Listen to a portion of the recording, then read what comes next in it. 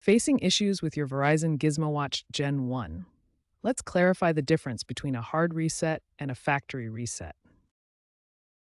A hard reset, or force restart, is a temporary reboot to clear RAM and fix minor freezes without losing data. To perform a hard reset, press and hold the power button on the side of the watch for 10 to 15 seconds until the screen goes black and reboots. On the other hand, a factory reset wipes all data, restoring the device to its original state.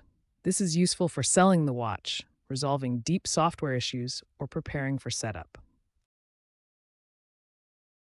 Remember, the GizmoWatch Gen 1 is an older device, and support ended in 2022.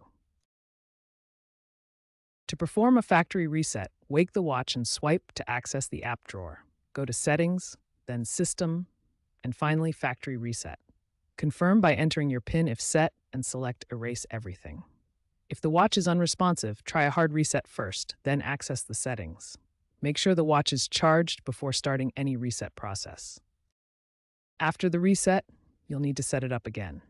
Download the GizmoWatch app, create a Verizon account, scan the QR code on the watch, and follow the prompts to create a child profile, set safety zones, and grant permissions.